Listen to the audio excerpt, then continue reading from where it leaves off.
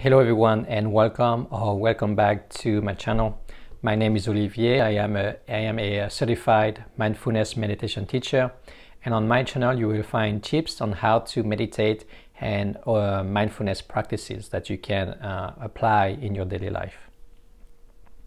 So today I wanted to share a little bit about a Buddhist teaching that is very easy and simple to understand.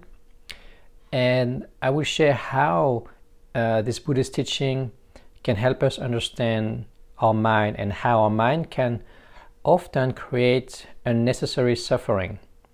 I share some examples on how it manifests in our daily life and what we can do in our practice to alleviate this unnecessary suffering.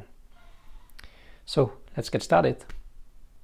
First of all, I wanted to touch on Buddhism, because maybe for some of you, you have a different religion.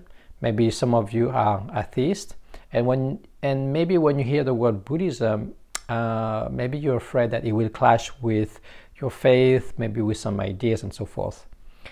To me, Buddhism is not much of a religion. It's more about practice. So in Buddhism, we have some teachings, and what we do is we take those teachings and we apply them in our daily life, and we see if it helps us live with more peace, with more understanding and compassion, and so forth.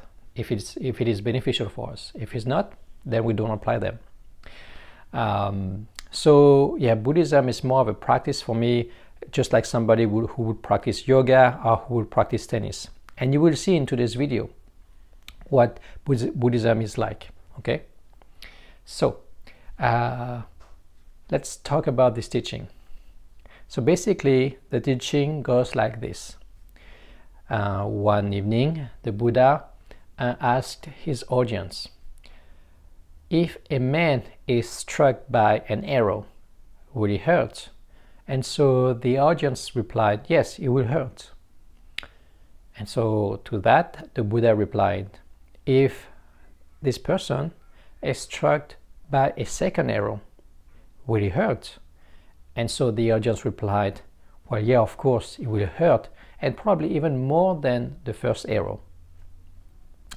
And again, to that, the Buddha replied, in life, we cannot control everything.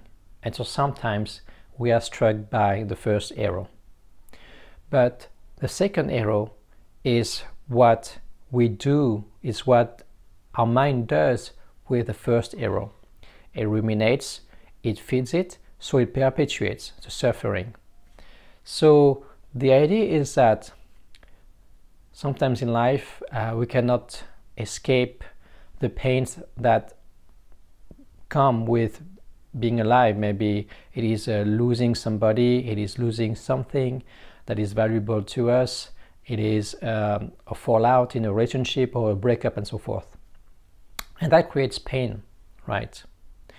And then what the mind does, it often ruminates on the pain to create a second arrow, to create additional unnecessary suffering for us.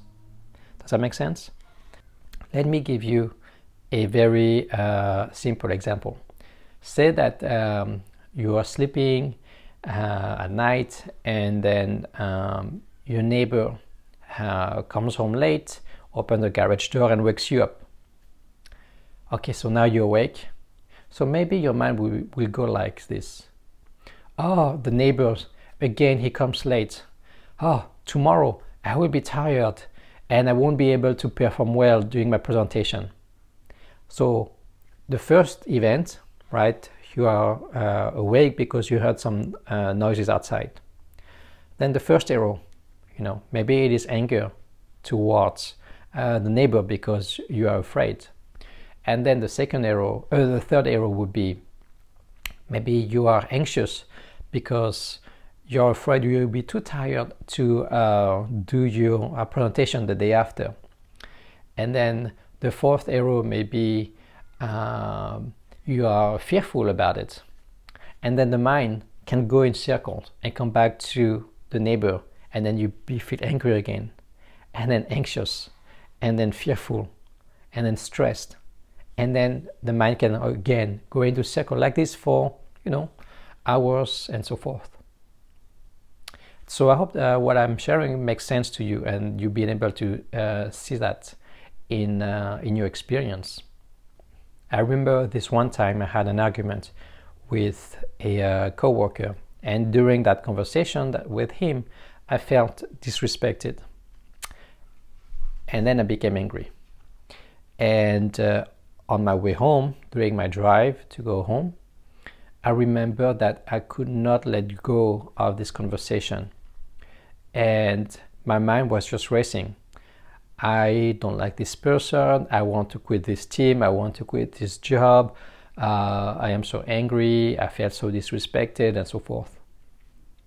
Like this for half an hour. And what it does is that the mind feeds us thoughts, that feeds our emotions, and that feed this state of feeling angry or feeling anxious and so forth. Right? We talked in a previous video about the nutrients, right? And nothing survives without food.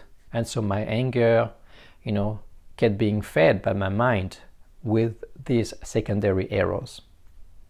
So how do we practice with this? How do we practice with those secondary errors? So I'm sure that by now you understand that if we can avoid, first, if we can wake up at us shooting arrows to ourselves, say, oh, I am shooting those secondary arrows to myself, I should stop. That is the first step, right? To recognize what the mind is doing. And that is what we practice in mindfulness meditation, right? We try not to block thoughts, but as they come, we notice them and we let them go. So when we do that, we become aware of our thinking. We become aware of our rumination, and we train our mind to become aware when we are getting lost in thought. So that is one thing. First is to recognize that we are lost in thought. The second thing is, as the thought come in the practice, in the instructions that I gave before, is to recognize and to not judge them. The thought comes, okay, I let it go. And when we do that, while we try not to attach any judgment to our thoughts, we start to develop a non-judgmental attention, right? When we have a thought, and a judgment would be, for example, like, oh, I have a thought during my meditation, I am not good at meditation. That is a judgment, right? So when we have a thought, we try to just see the thought as a thought and to let it go, just like a cloud moved into the sky and just flies away. So when we do this, we can see the arrows that we are shooting ourselves, we can wake up from it and to simply let them go. And in the end, what we want to do is to come back to the original pain, to attend it with our full attention, to heal it, to calm it, and so forth. Does that make sense? So we have our pain and our suffering, and both are different. The pain is what we cannot avoid in life that creates pain. The suffering is what we do to ourselves. It's what our mind does to ourselves. So when we start breathing in our meditation, we can calm ourselves, the thoughts start to settle down, we can become aware that, oh, I was lost in thought, I was lost in my rumination and so forth. And little by little, we can become calm enough so that we can notice the pain. And the pain, again, is often manifest in our body. We talked about how our thoughts and emotion, they manifest in our body. If we had no sensations in our body, we'd not be able to differentiate emotions, right? If we had no sensation when we are angry, or we had no sensations in our body when we are happy or relaxed and so forth, we wouldn't be able to tell our emotions. So the practice is focus on your breathing, little by little, calm your thoughts, calm your body, and then as your mind becomes clearer and your body becomes more settled, start noticing what is happening in your body. Maybe it is some anger, so secondary triggered anger, or triggered fear, or triggered anxiety. So notice where in your body those sensations are, and simply rest your attention there. Simply breathe with those sensations in your body. As simple as that.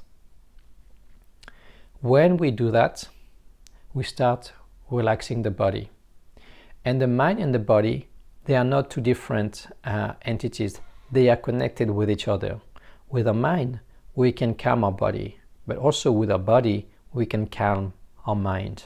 And so when we do this, when we breathe with our sensations in our body, we can calm our mind. And as we focus on the sensations in our body, our mind doesn't ruminate. We are not lost in thoughts.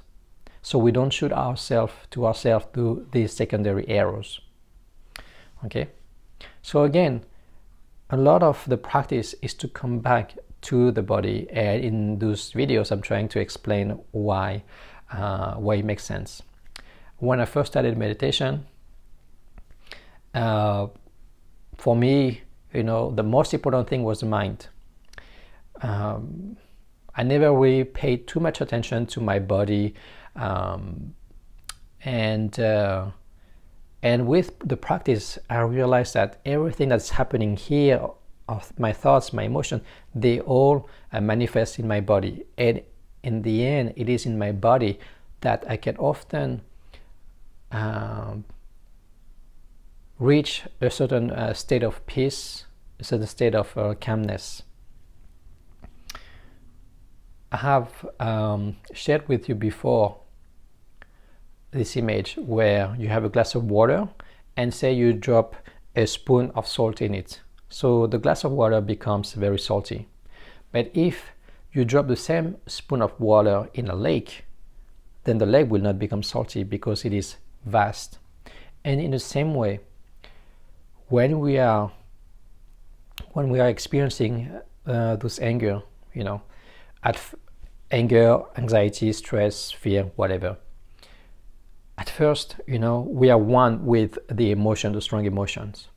But we all have this ability, with practice, we all have this ability to expand our awareness, to expand, to relax in such a way that we can feel spacious like the lake, so that we will not feel overwhelmed by our emotions.